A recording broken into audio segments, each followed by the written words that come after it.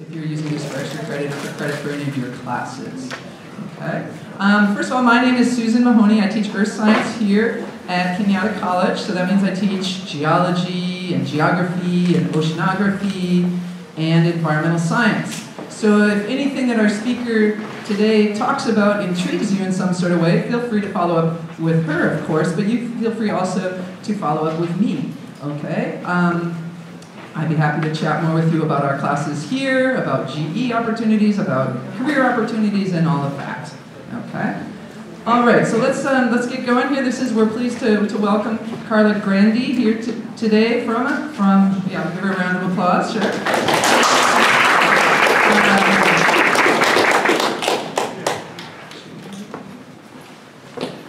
And she joins us from Skyline College, where she is a full-time professor of earth science there. She's got all sorts of earth science degrees to back her up. She has an environmental geology degree, a bachelor's in environmental geology, a master's in oceanography and marine planning or management, and also a PhD in earth science. In addition to nearly 10 years of teaching, she has done considerable work in environmental consulting in surface water management and other environmental planning here in the Bay Area. So without any more ado here, I will just let Carla take over. Okay, hi there. Thank you. Thanks for inviting me. So Erin asked me to talk about my background and how I got into STEM, and then also about some of the work that I do in STEM. So that didn't show up very well, but I found this today and I thought it was cute, and I think I need a t-shirt that says that. So I wanted to start out just by talking a little bit about what is geology and what do geologists do. So you guys just shout out, what do you think geology is? What do you think geologists do? Rocks. And what else? Rocks. Okay. So yeah. So that's what people think about when you think about geology, and that's part of it. For sure. And so what I want to talk to you about, I do very little with rocks. And so I want to talk to you about some of the other things that geologists do besides study rocks and minerals. So just a few things to make you think about it. Most of the geologists that you hear, or most of the people who you hear on the news talking about things like climate change, or talking about water, talking about the drought, those are mostly geologists. Geologists also study things like earthquakes, volcanoes, all of that exciting stuff. So just here's a kind of list of what geologists do. And if you ask somebody's mostly not going to describe themselves as a geologist. So I describe myself as a coastal geomorphologist, which is a really specific thing. And I also do some hydrology. So there's a bunch of different fields here in terms of environmental geology, environmental engineering, environmental lawyers and writers and things like that. So just to give you a sense that geology is more than just rocks. And then in terms of, because I know for the most part you're all in college because you're looking to get a career.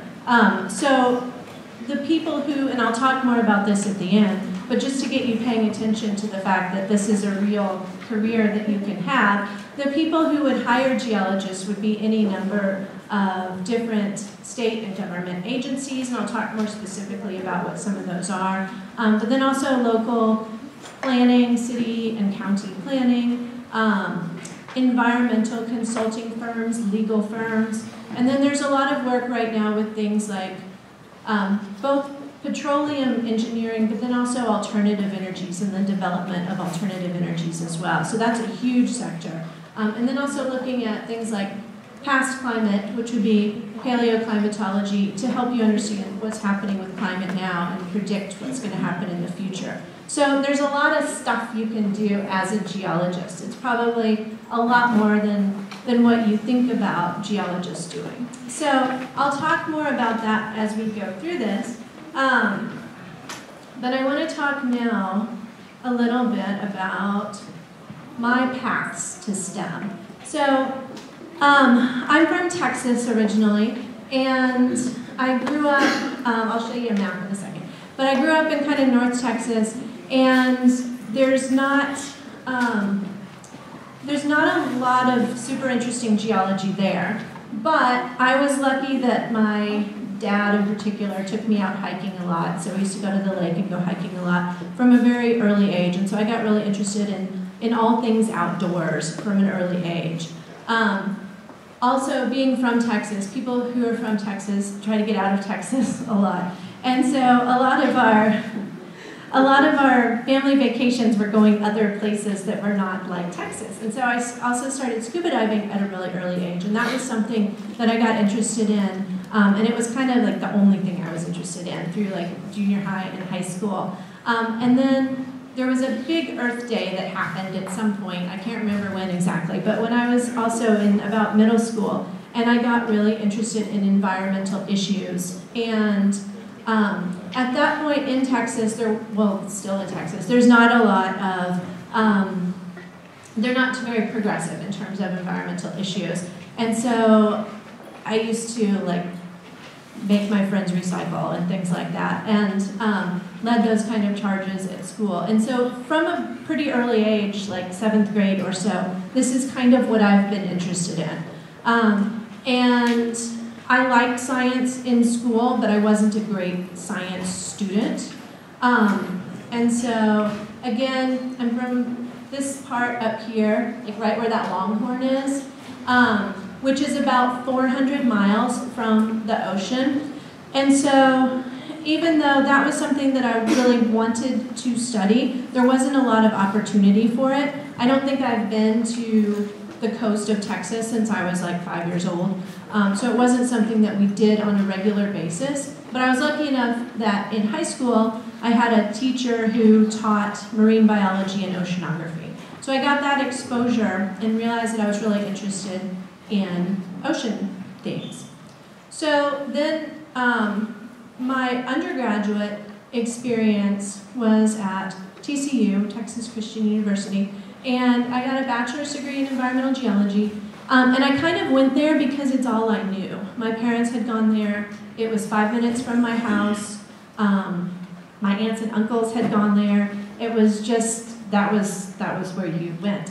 And so I went there, I studied geology, and I got exposed to a lot of things that were really interesting to me. So actually, take a step back. I started out as an accounting major because my dad thought I should. And so that didn't last beyond my first semester. I realized that I really was more interested in the sciences. And so I switched my major to environmental science. But then I found out I didn't really like biology, but I really did like geology. And so I started digging more into that. At that point, I was really concerned, though, that there weren't any jobs in geology. And so that kind of held me back from pursuing it for a while. But eventually I did, and I found out that you can kind of mesh the two. There is a lot of geology and environmental issues, which is kind of what I was interested in. So I put the van up there because that's a big part of geology. As a geology major, you spend a lot of time in those white vans, going around looking at different geologic features and rocks and things like that. And so getting out in the field is a big part of the degree. There's definitely geology that can be done in a lab on a computer, but as a geology student, you get out and look at this stuff up close. So I went there for undergrad, and then as a graduate student, I went to Oregon State. I did that right after undergrad, and got a master's in oceanography with an emphasis in marine resource management.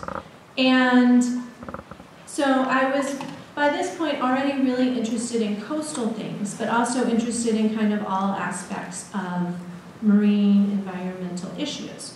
So I got an internship with the Oregon Parks Department, and I worked as a coastal land use coordinator there. And so through that, and this is kind of a theme that I'll come back to, which is like take any opportunity you were presented with. There's no bad opportunities. So through that internship, I ended up doing my thesis looking at engineering for coastal protection structures, things like riprap and seawalls, looking at how they should be engineered and whether they were being engineered properly. So not exactly science, kind of more on the engineering side of things, but looking at how the two things relate to each other. So the other big thing for me in terms of my development along my career paths was that at OSU, I taught for the first time. So oftentimes, if you go to graduate school in science, they will pay you to go to school if you teach a class or if you TA a class. And so I did that for the first time at Oregon State, and I was terrified of it to begin with, but then it turned out to actually be fun. And I had no idea that this was something that I would have been interested in, but after doing it, it turned out that I really liked it and wanted to continue doing it. So it's another case of don't turn down opportunities, especially if it's paying for your school. So after I finished at Oregon State, I moved to the Bay Area, and I worked for the California State Coastal Conservancy for a couple of years. So this is a state agency that gets money from the state, and then they manage and fund conservation projects along the coast of California. So at this time, one of their big projects was to develop a coastal trail, a hiking trail that went all the way from Oregon to Mexico along the coast. And so that was why they hired me. And so I went out. It was a really cool job because I had just moved to California. I didn't know much about the state, and so they paid me to just drive up and down the state and hike, basically. Find the trails, map them in GIS, which I'll talk about more later, and then identify where there were trails missing, talk to the cities and counties, and figure out how to get trails built. And so it was a really cool job. And then the funding ran out on that, so then I started working on sediment management projects, so things like dam removals. And looking at, this is a big dam in Southern California, looking at if you take the dam down, what happens to all of the sediment and water and stuff that's behind it. And so I worked on those two projects for a while, but then the funding started to run out for my position, and I really wanted to go back to grad school because I wanted to teach. I actually missed teaching. And so I ended up at UC Santa Cruz, where I did a PhD in earth sciences. And so UC Santa Cruz, beautiful campus. If you're interested in any of this kind of stuff, it's a great place to be. And I'm going to talk to you more about my research there, and then I'll talk some more about more recent research. I put this guy up here because he's my PhD advisor. And so another kind of piece of information or piece of advice, and I've been talking to my own students about this recently. If you're looking to go to grad school in particular, even if you're looking to transfer to an undergraduate four-year program, it's a really good idea to find out who's doing the kinds of things you're interested in and talk to them. So I got accepted to this program because of the experience that I'd had, because I'd worked at the Coastal Conservancy, which does a lot of cool things, and because I reached out to him, my advisor, and talked to him and got to know him in advance, and so I got accepted to that program. So it's really, really important, and I'll say this again, but it's really important to talk to people who are doing things that you think you might want to do. Even if you're not sure what you want to do, just talk to people who you think are doing things somewhat related, because you never know what that can lead to. I'm kind of opportunistic, it sounds like, but it's true, and it pays off. So that's my background, and now I'm going to talk a little bit more about my research and my area of study. Okay, so this is the big project that I did in grad school, which has kind of continued on since then. And what we were looking at is how to relate changes in climate and changes to land use, basically, to sediment supply and how that affects beaches. So a lot of people, a lot of scientists are focused on the science, and they're just interested in the scientific aspects of things, and that's true for a lot of geologists. I've always been interested in the way that the science and the people interact with each other. So the two things, particularly from the perspective of environmental geology, the two things affect each other. You can't separate them.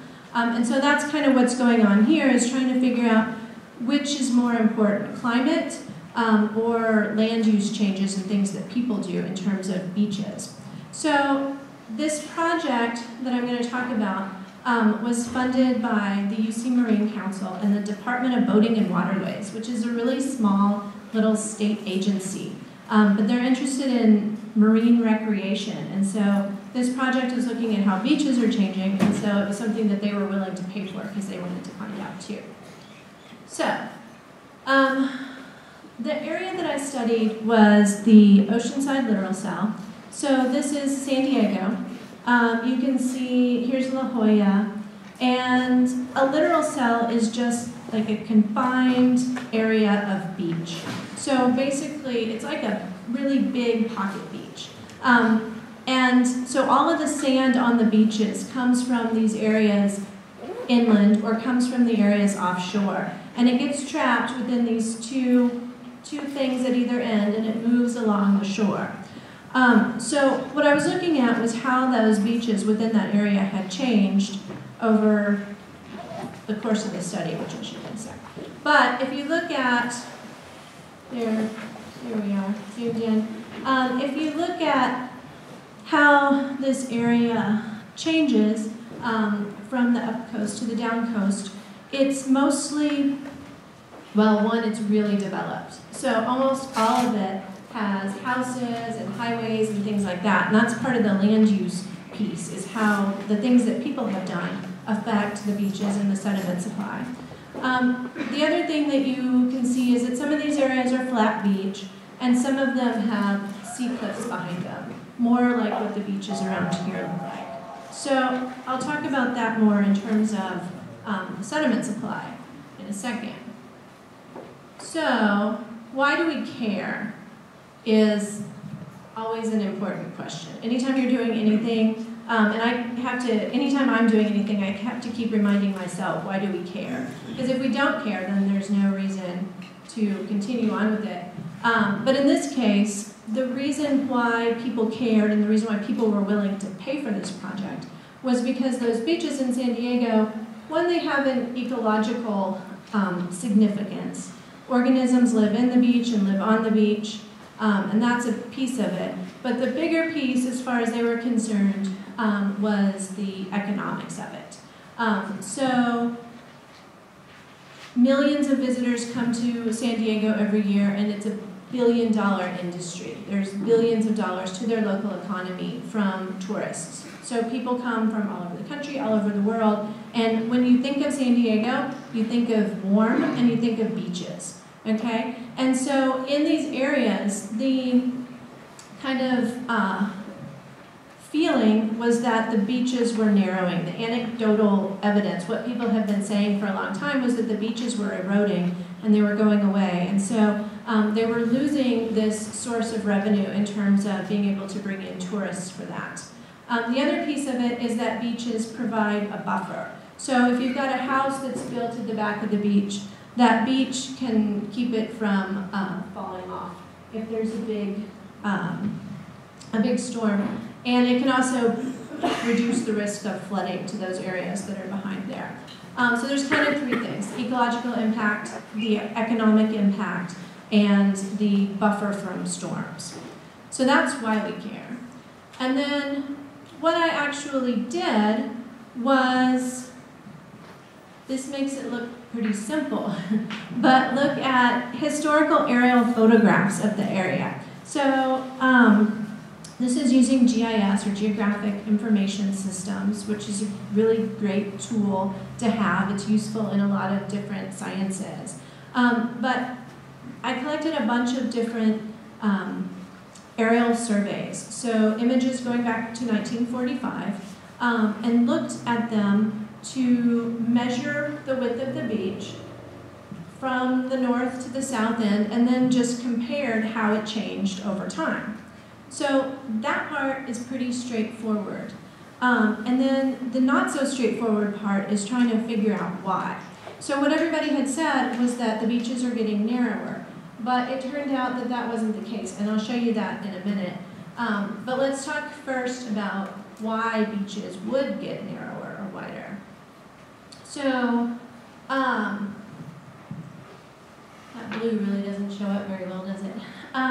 The major sources of sand to a beach, and this is true for most California beaches. So most of the sand on the beaches comes from rivers and sea cliffs. We'll talk about the land use piece of that in a minute, but just from an accounting perspective, if you have more sources of sand than sinks of sand, so you've got more sand coming to the beach than leaving the beach, then the beach gets wider.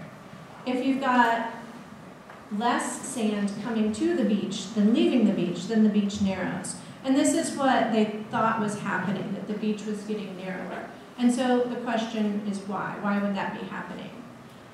So taking it a step further, the beach width is equal to those two things that we just talked about. So rivers and sea cliffs, and then the waves play a big role as well. So waves move sand to the beach, they move it along the beach, and then they move it offshore.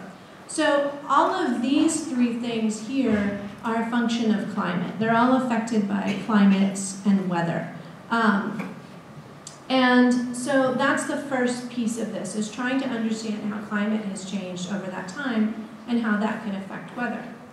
So around here, and especially lately, we've been hearing a lot about El Nino. And in terms of beaches and their kind of annual oscillation, El Nino plays a huge role. So I'm not going to go over this in super detail, but I'm just going to talk about it really quickly.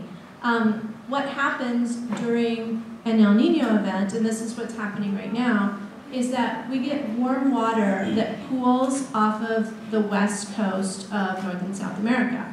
And that warm water is normally on this side, and so you'll hear it called El Nino Southern Oscillation, which is an oscillation of temperature and pressure conditions from one side to the other. So normally it's over here, and then when we have an El Nino event, it sloshes to this side of the ocean basin. So we get this big pool of warm water sitting over here, and I'll show you what that looks like in a second. But what happens when there's a big pool of warm water offshore is that you have more evaporation and more storms. And so in California and all along the west coast of North and South America, we get more storms during an El Nino event. So here's what that looks like. This is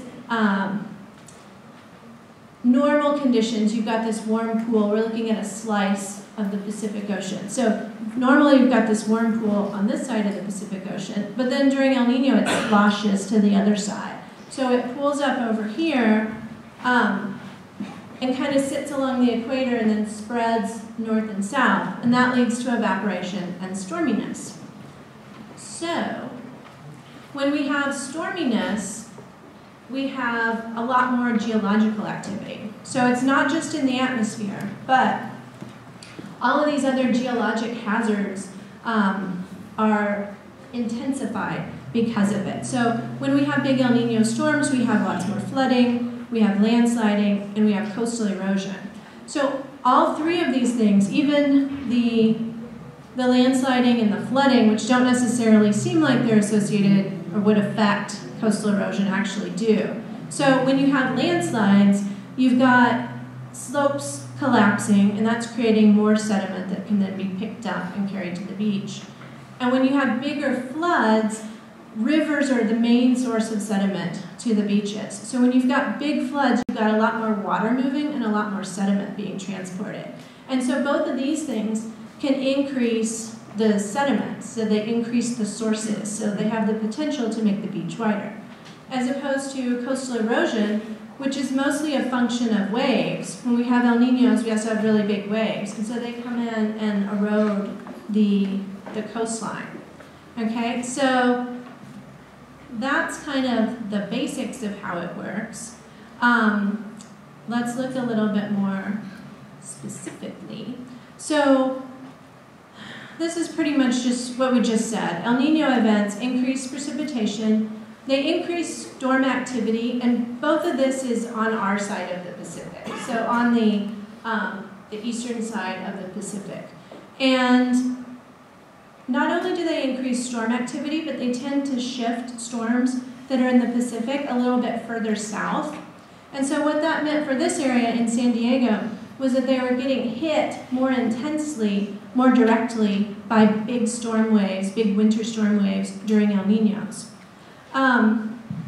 During La Niña, which is the opposite, it's the flip-flop where the warm water is on the western side of the Pacific. In California, we have less precipitation and less storm activity. So it's just this switching of both atmospheric and geologic conditions. So what you're looking at on the top is what's called the multivariate INZO index. So this is just a way of accounting for how strong an El Nino event is. And it takes into account things like sea surface temperature and wind speed and atmospheric pressure and all this stuff that is part of an El Nino.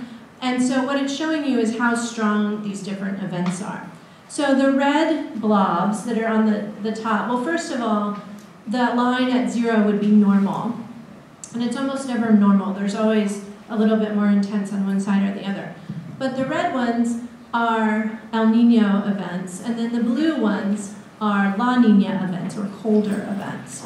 So what you can see is that we have periods that are more intense in one direction or another. So what that is called, and this was figured out by a fisheries biologist, so again, bringing together lots of disciplines.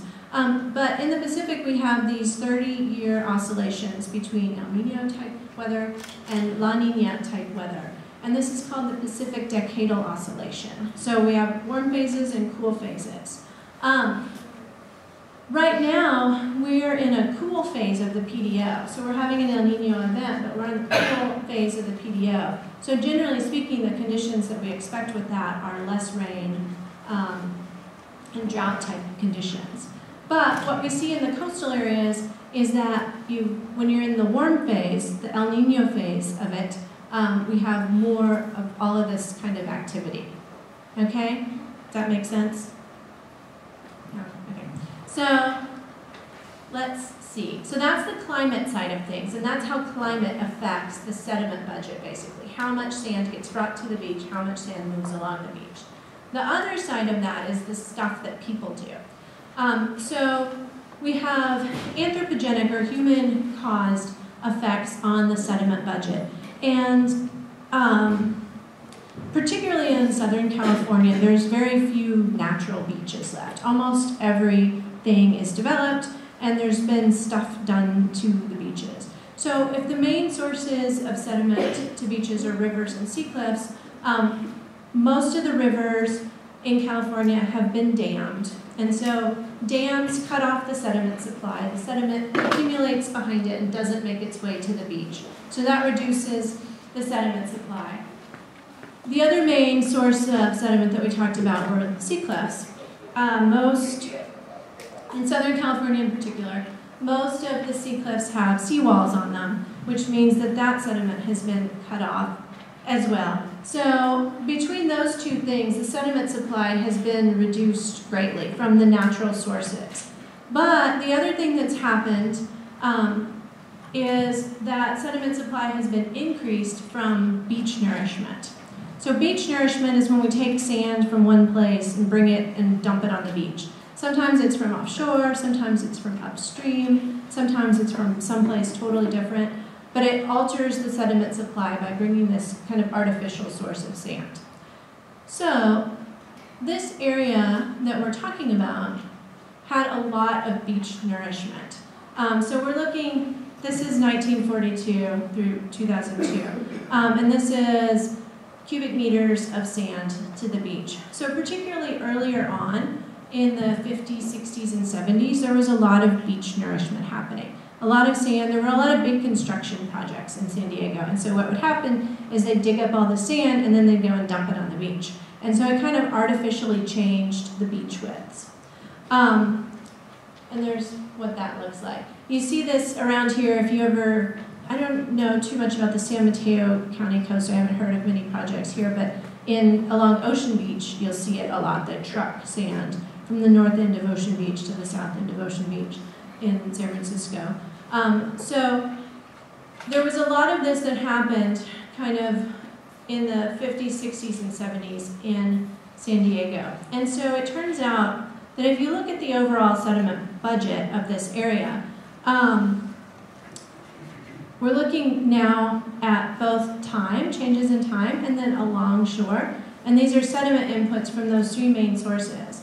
So the cliff erosion and the fluvial erosion, cliff erosion's kind of constant, but then there's a few big times when there was a lot of sand that was eroded from sea cliffs.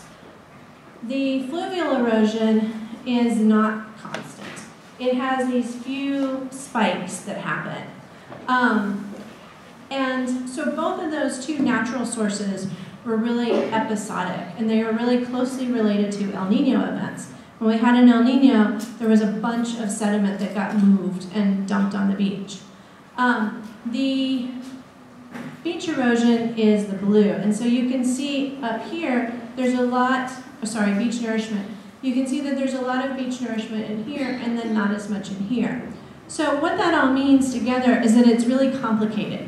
So in terms of understanding how beaches have changed and why beaches have changed, there's a lot of different stuff going on at the same time. There's this climate signal that kind of oscillates between El Nino and La Nina weather and sediment movement, and then there's the stuff that people do.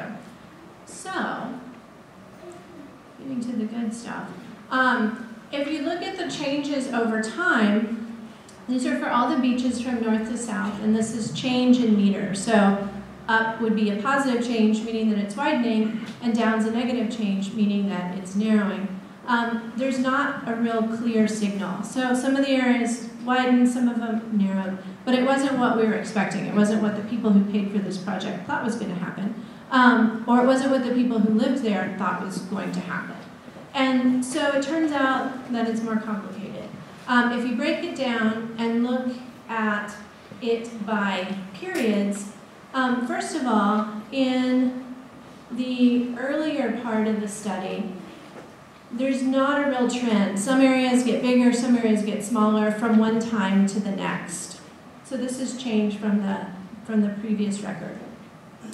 And what I concluded was that that was the signal from the stuff that people were doing, basically. So in particular, the beach nourishment. It's very localized in terms of the effect that it has.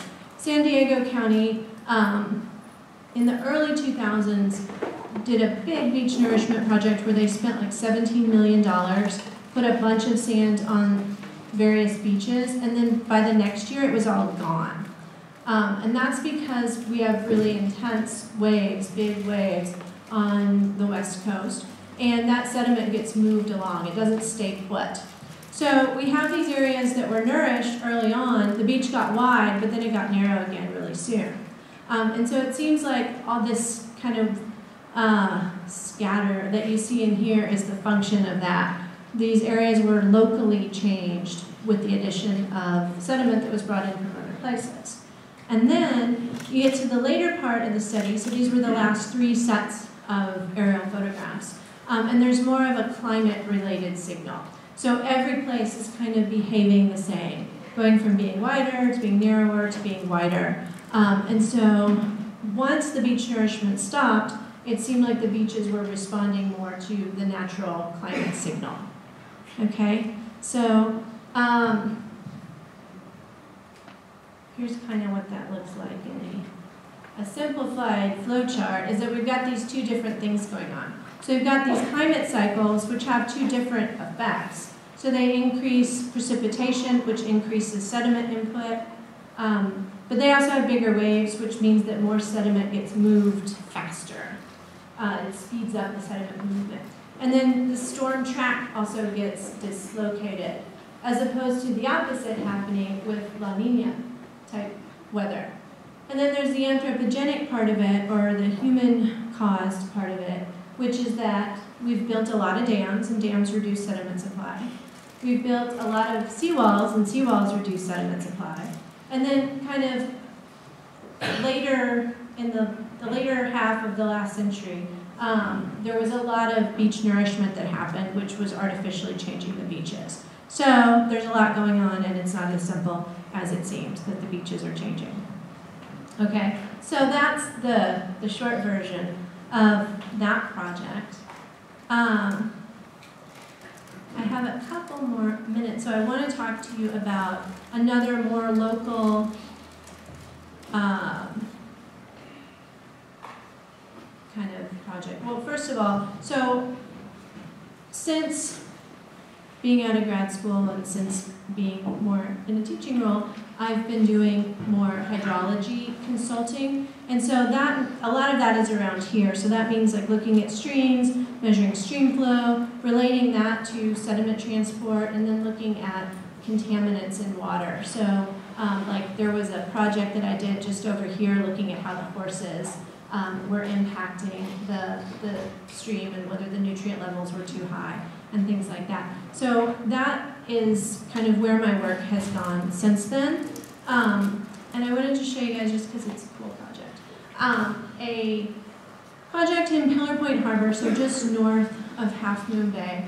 And so this has been ongoing for the last 6 years or so, and it just got published. But this was a microbial source tracking.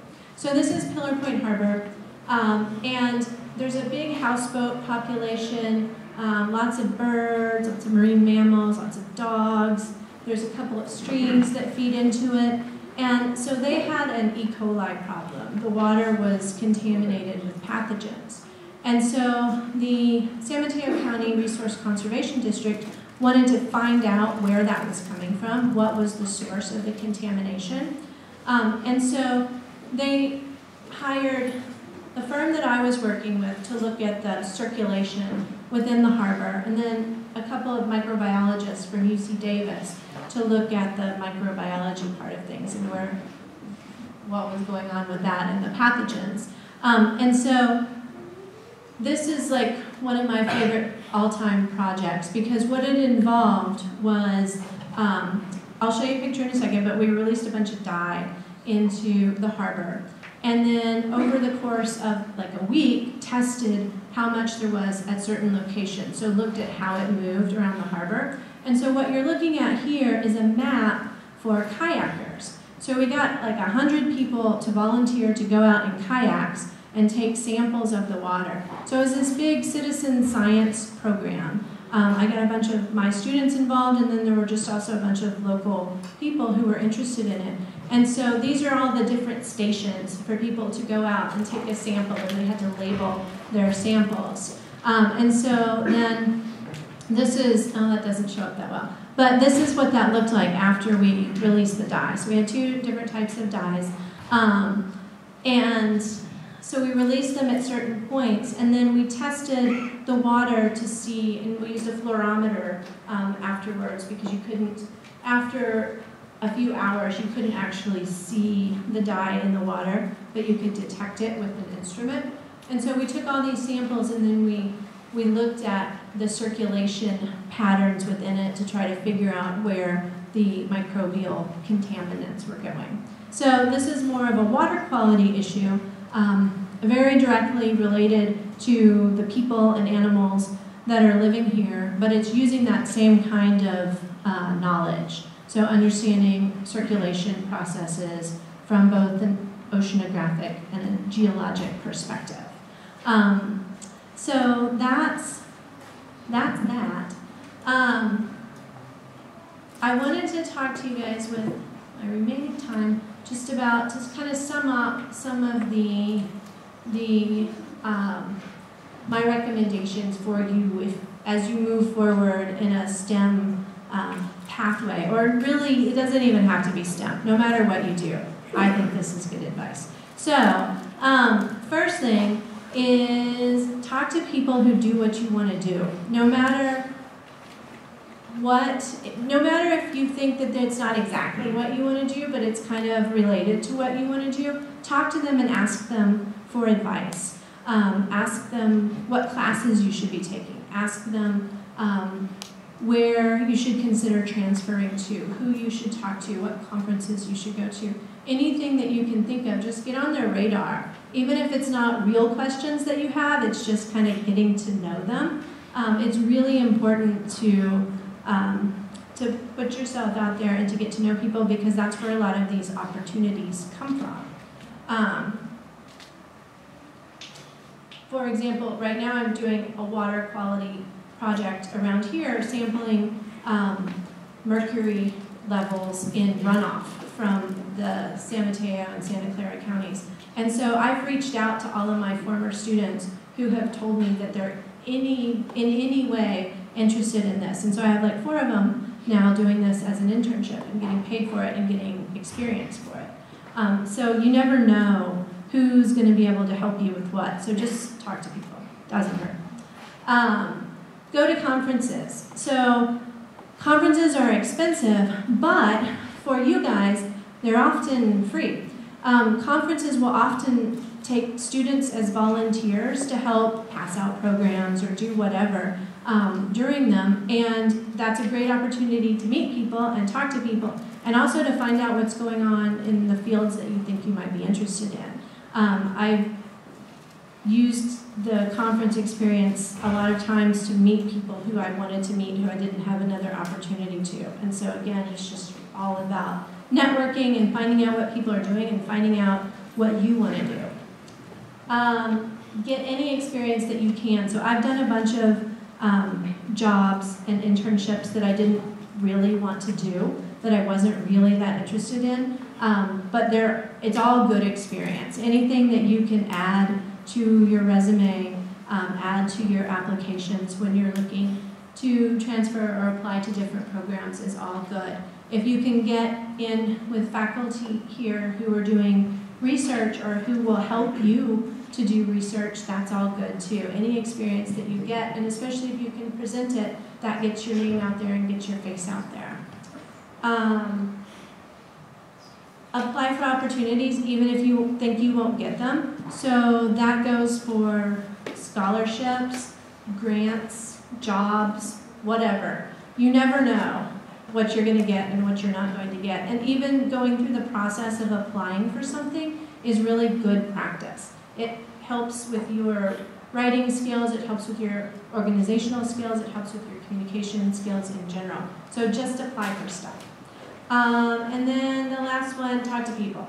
So that's kind of my most important message of the day, and this is coming from somebody who doesn't really like to talk to people, but it's really important to talk to people. You never know who you're going to meet or what they're going to be able to help you with down the road. Okay, so that's all. Wait, no, that's not all I have to say. I'll put this up here. So this is a short list.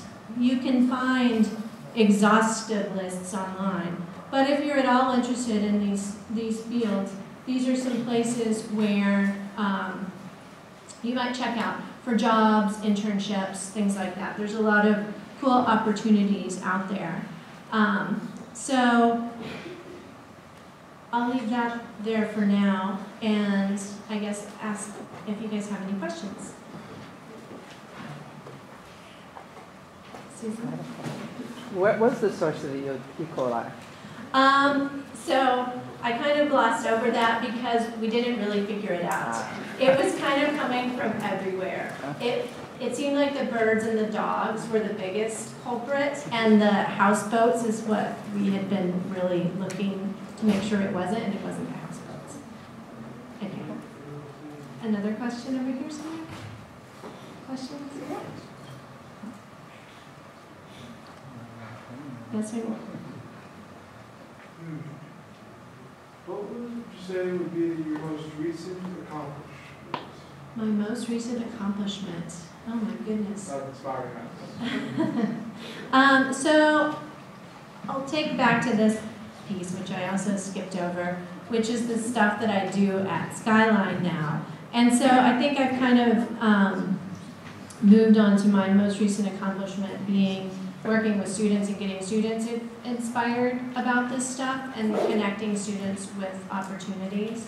So these are a number of my students in class, and then this is a water resources environmental management class that I taught. So this was a group a very small group of students, but what we did was we created a study to look at contamination from Heron's Head, which is in the eastern part of San Francisco. And so this group of students and I went out and did that, and now 2 of them have gone on since then to graduate school in the field, and so that was huge. But that's kind of, for me now, that's the really exciting stuff, is getting students fired up about it. What's the potential sources of mercury contamination? So a lot of it is runoff from vehicles and things like that. There's also a lot of mercury contamination in the bay. That's what's considered legacy pollutants that is attached to sediment but came down from like mining. So there's some of that that's industrial leftover legacy, and then there's some of it that's more recent. So geology is such a very wide subject. Mm-hmm. Do you find yourself practicing Yeah. So my background definitely, and the stuff that I'm interested in, is the geomorphology, so the changing surface of the earth and how that relates to climate, and then the hydrology part, so the water part. And in terms of, you guys all said it's rocks and minerals, that's kind of the part that I'm least excited about. Rocks and minerals are cool, but that's not really my area of study. What else?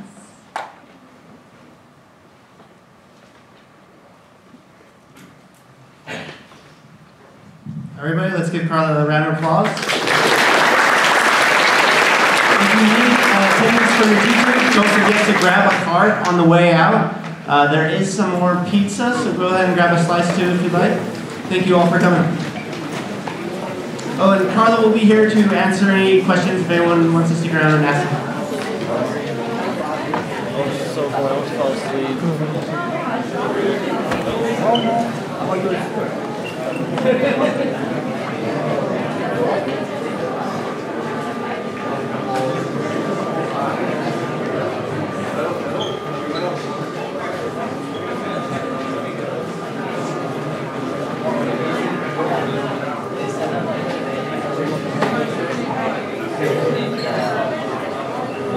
To our speakers. Yeah, they're like a poster and take photos like from the event. That's how I say thank you for coming. There's some and turns out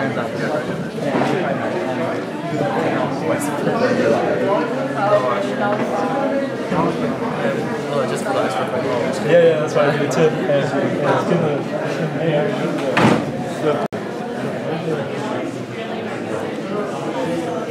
In the camera.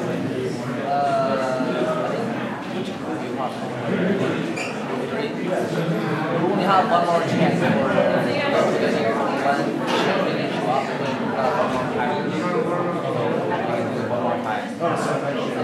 you maybe want to ask our